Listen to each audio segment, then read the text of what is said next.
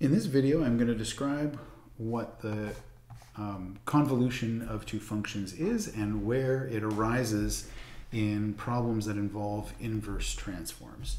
So while we're solving ODEs, we often end up with expressions that look like y of s, the transform of our solution, is equal to 2 over, let's say something like s squared plus 4, times s squared plus 4.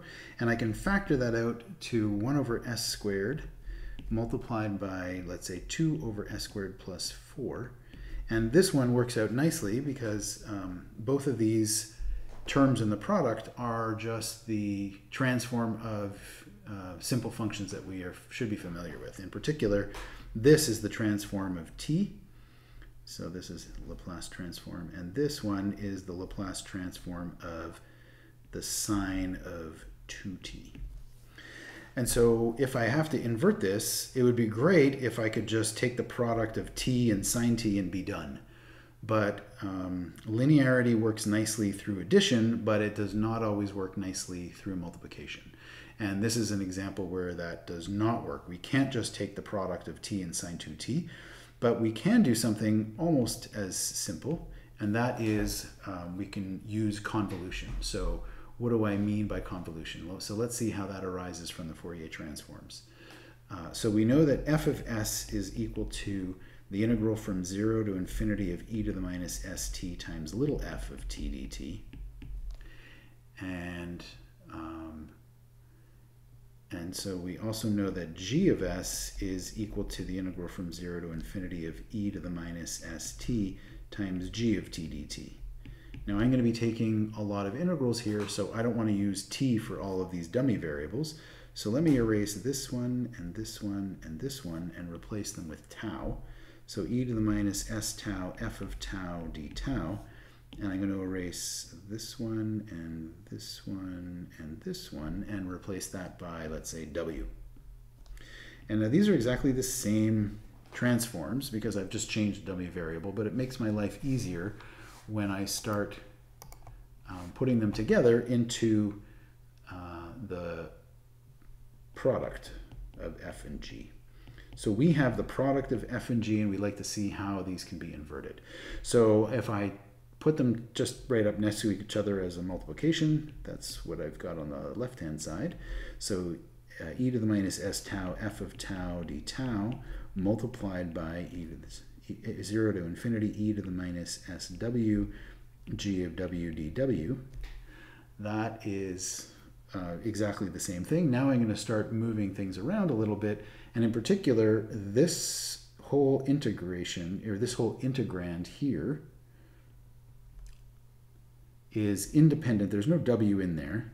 That's only appearing in the other. So it's a constant as far as the other integral is concerned. So I can shuffle that whole integral inside here and write this down as the integral from 0 to infinity of e to the minus sw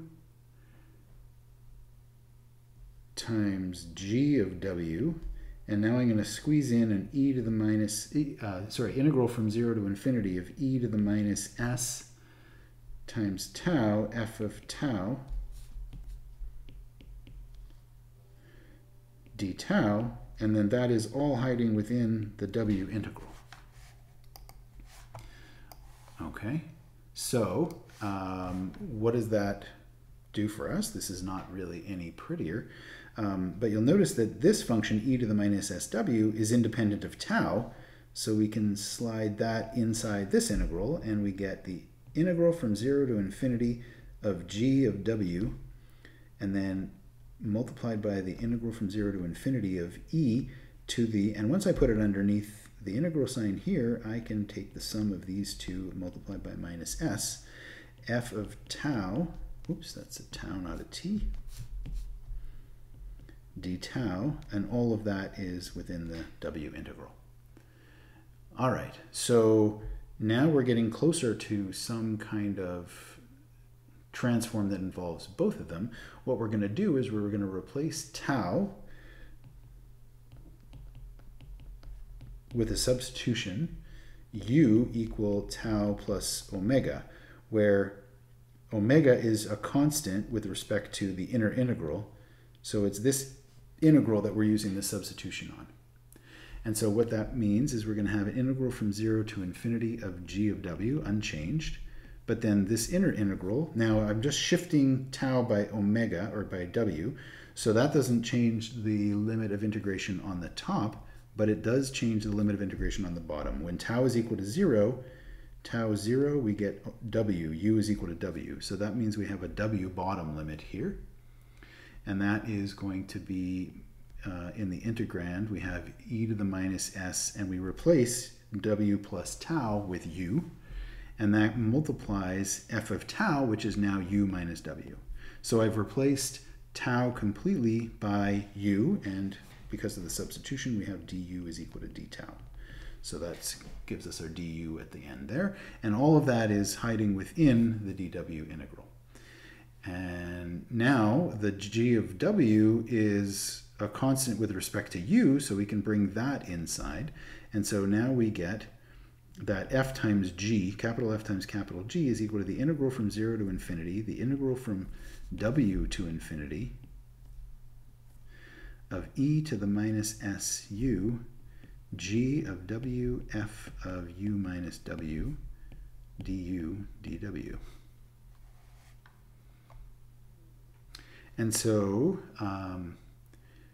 the last thing that we want to do is we want to rearrange these limits so that the inner integral here is with respect to w, because that's the one that appears twice, and we want to integrate these against each other first before integrating with respect to u. So we want to interchange these limits, and let me just make it a little bit more clear by going from a to b in w.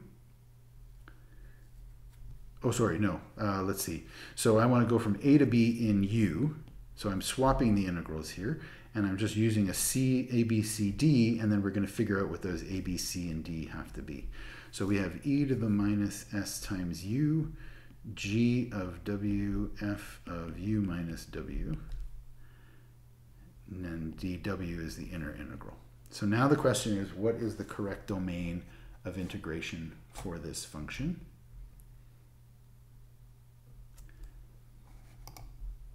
So, let's see. So what we had originally, let's look at the UW plane. Originally up here, we had in U, so let's see, the outer one in W, we were starting from W equals 0, and we were going up in W values. And for each fixed w in the outer integral, we would do an integral in u that was going to from w to infinity in the u direction. So that means that we start u was equal to w, u equal w is this line here, and so an integral from 0 to infinity and then an integral from w to infinity of du and then dw. U is now going from whatever w value you're at off to infinity this way.